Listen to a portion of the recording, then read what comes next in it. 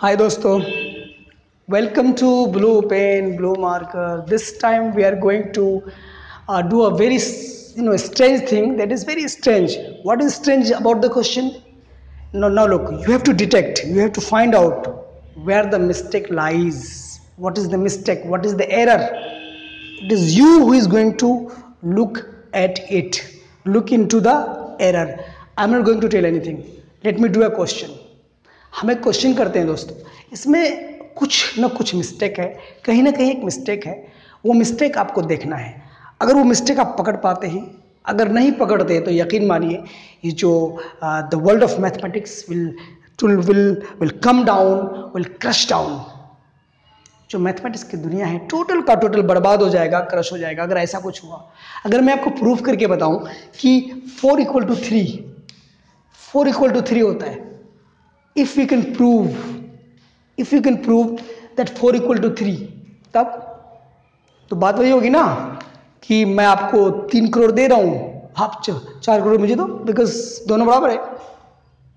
मैं 300 आपको दे रहा हूँ, 400 मुझे दो। मैं आपको 3 लाख दे रहा हूँ, 4 लाख दो। 3000 दे रहा हूँ, 4000 दो।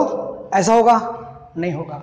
बिकॉज अगर ऐसा कुछ हुआ तो मैथमेटिक्स की दुनिया बिल्कुल कोलैप्स कर जाएगी, टूट जाएगी, बिखर जाएगी। इसलिए यह यकीन है तो आप देखिए कि मैथमेटिक्स की दुनिया को आप किस तरह से कोलैप्स होने से बचा सकते हैं। मिस्टेक तो है, एरर तो है, प्रॉब्लम तो है, परेशानी तो है। क्वेश्चन में कहाँ पर परेशानी है आप वो चेक करिए, नहीं तो ये इजीली हम प्रूफ कर देंगे कि 4 = 3 है। जब 4 = 3 है तो फिर मैं बहुत सारी बातें कहूँगा, take 3 lakhs, give me 4 lakhs। या let's see the mistake. You have to detect, you have to find out the error, where the error lies, where the error exists. You have to find it out. Yeah, let's see. Now look, I'm not going to break any rule of mathematics. मैं किसी mathematics के rule को तोड़ने नहीं जा रहा हूँ, आपको भी मैं समझा रहा हूँ, दिखा रहा हूँ। बट प्रूफ कैसे हो जाता है, प्रूफ कहाँ होता है, तो ये बहुत बड़ा डिस्कशन है। हम लोग इसको देख लेते हैं। ओके, लुक नाउ दोस्तों, look, question mark, is it 4 = 3? Look, can I take let, can we take what do we take? Alpha square equal to alpha square. Can we write? Why can't we? Alpha square equal to alpha square. Now can we write alpha square minus alpha square equal to alpha square minus alpha square? Same thing. What's the problem? Did I break any rule of mathematics? क्या मैंने किसी mathematics के नियम को, कानून को तोड़ा क्या? नहीं तोड़ा। ओके, नहीं तोड़ा। Can I, a square minus b square, what is a plus b, a minus b? What is the formula? A plus b, a minus b. Okay, so can we write alpha plus alpha and then alpha minus alpha? No? Yes, we can write it. Now can I take alpha common from here? Why can't we? हम क्यों नहीं ले सकते? ले सकते ना, alpha common तो ले सकते। ये अल्फा माइनस अल्फा बचेगा ना अंदर, देखिए ना, alpha square minus alpha square, गुना करेंगे अंदर तो सेम होगा ना। क्लियर है ना? Very nice. Now alpha minus the same factor gets out. Problem? Good. Alpha plus alpha, this becomes 2 alpha and this becomes alpha. Again alpha gets out. So now this 2 becomes, take it equation 1. Clear? Take it equation 1. 2 became 1. Now look. Now we know that 4 is there. Okay, so 3. Okay, 3 equal to what? Generally from algebra we know 3 equal to what? 2 plus 1. No, it's 2 plus 1. Now you proved right now that 1 equal to 2. So can we write 1 equal to 2? So 2 plus 2, what is? This is 4. So 3 equal to 4. This further implies 3 equal to 4. This is what we proved. No? Is it wrong? How come? कैसे? बताओ मुझे। अगर ये 3 = 4 prove हुआ तो कैसे हुआ? अगर ये प्रूफ हो जाए कि 3 इक्वल टू 4 है तो पूरी दुनिया तो खत्म हो जाएगी मैथमेटिक्स की, तो whole world of mathematics will come down. So how can you say that? How can you say that means I have broken some rule of mathematics? Mathematics का कोई ना कोई रूल तो टूटा होगा ना कहीं तो मिस्टेक है ना, कहीं ना कहीं तो एरर है ना. तो उस एरर का पता करो, डिटेक्ट करो उसको कि where is the error, where the error lies. Alpha square subtracted, no problem. Alpha plus alpha minus alpha, formula is a square minus b square, a plus b, a minus b, so simple. Took alpha common, this gets out, 2 alpha equal to alpha gets out, 2 equal to 1. And now we know by algebra that 3 equal to 2 plus 1, what is 1? 1 is equal to 2, so 1, we can write 2 in place of 1, 2 plus 2 is 4, so 3 equal to 4 is proved. But no, certainly not. It cannot be like that. It cannot be like that. 3 can never be 4, 2 can never be 1. So what's the problem? The problem is, look, you could not detect, you could not find out, you could not check where the error lies.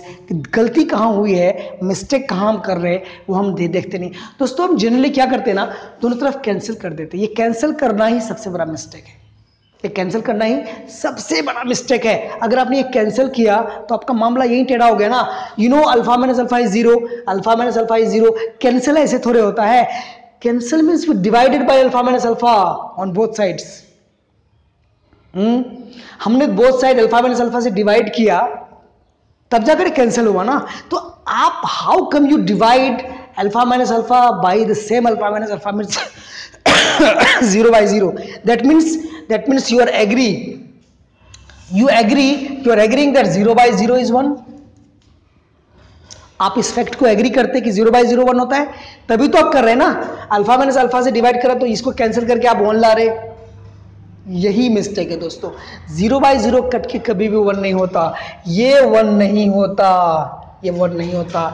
This is 0 by 0 is called indeterminate form.